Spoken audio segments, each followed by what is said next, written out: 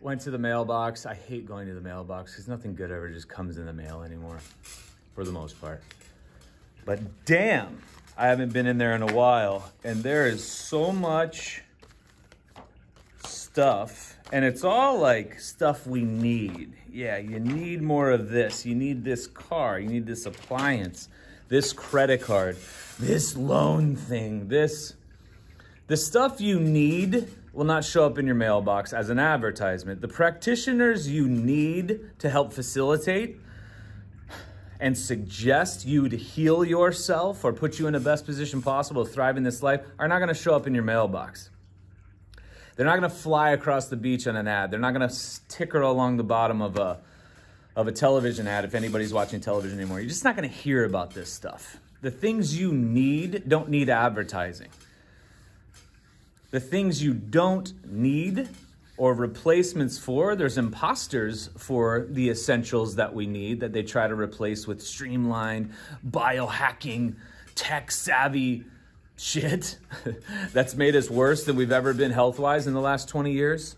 But the stuff you need just isn't going to be advertised for. It's not, the sexiness in it comes in its principle, comes with what it does within you. It shouldn't need a sexy ad or a special or a Groupon. Yeah, the practitioners that I refer to, the food where I go to get the bulk of my nourishment, newsletters, informative stuff, conversations, research, clinical stuff.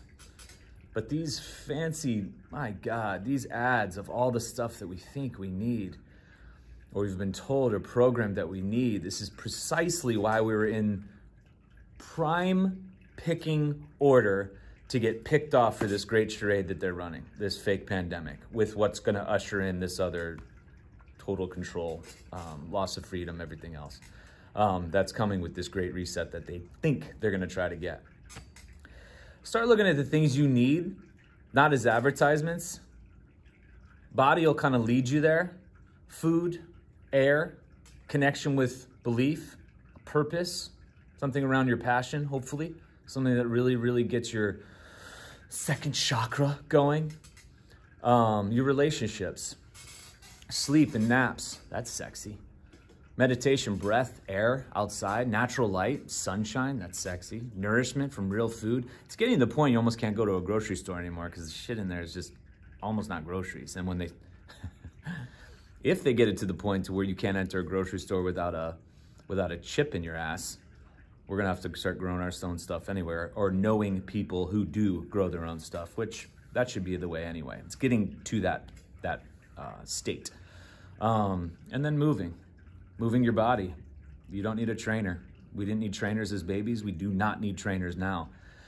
And that's part of my business. And I just gave you a business secret. Don't come to me. Listen to the baby inside. But truthfully, the stuff we need in this life is not going to show up in an advertisement. It's not going to be jazzed up. It's not going to be sexy. It's not going to be cleverly marketed. You're not going to have an ad campaign for the things you need. Now I got to go throw all this stuff out.